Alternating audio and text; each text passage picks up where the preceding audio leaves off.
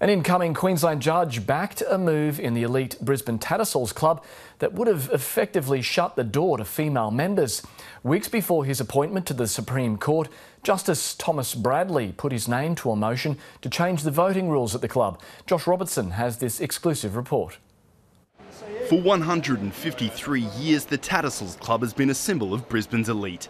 But in the 21st century, the controversy over its all-male membership keeps landing blows. At the moment, our wives can enjoy 90% of the facilities of the club. The issue here is that this club does allow women, but only as second-class citizens, as associates. So they're not allowed in as equals. That's not good enough for Queensland's female premier, who's banned her ministers from Tats until it changes its rules.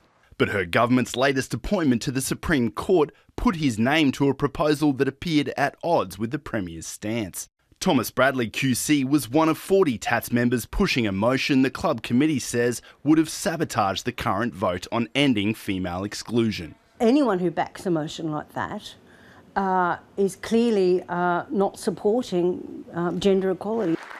Incoming Justice Bradley is in good company. Also on the list, MP Robbie Katter, Coffee King Dean Merlo, Knight of the Realm Sir Leo Helsher, as well as Justice Bradley's former National Party colleague and vocal opponent of admitting women, Bill O'Chee. They called for a rule that any vote to change membership required the support of more than 50% of all members.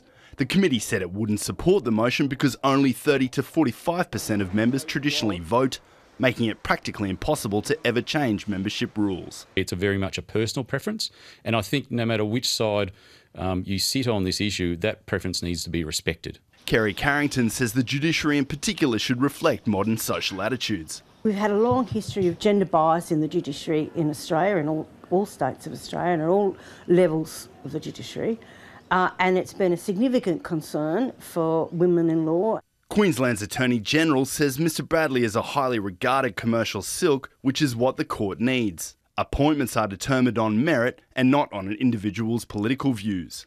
Justice Bradley declined to comment. He'll sit alongside female peers on the Supreme Court bench. Whether he'll do likewise in Tattersalls depends on the outcome of the vote tomorrow night. Josh Robertson, ABC News.